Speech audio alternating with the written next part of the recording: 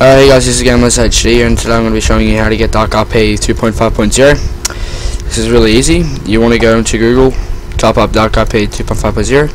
You want to go to the first one, this link down here, and you want to wait for it to load because my internet's being a fucking cunt. Alright, so anyway, you want to see that, yeah, and this is what the contents. It says do not touch any of these files, so do not touch it. Download the zip. Once you downloaded that, go into DarkRPModifications folder. Download that, and this is where you can add your jobs and all that stuff. Download zip there.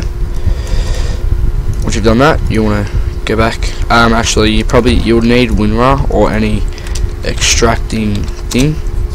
So you just go to this one here, and you just download your one. Are you 32-bit, 64-bit, whatever?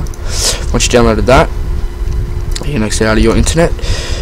You go into wherever you put downloading, whenever you set to, say DarkRPModifications master and DarkRP master. So you want to extract both of them to your local disk. Get rid of the master, make a DarkRP modification in both of them. So that had DarkRP master dash. Get rid of that. Have DarkRP and then that. Then click cut. I've already done this. So click cut. Put the DarkRP in game modes like that. Do not touch any of that. Then get your DarkRP modification folder. Cut that. Go Gmod. Go to add-ons and paste it in here. This is where you can edit all your jobs and stuff. So once you've done that, you choose whatever map you need. So obviously you need your map.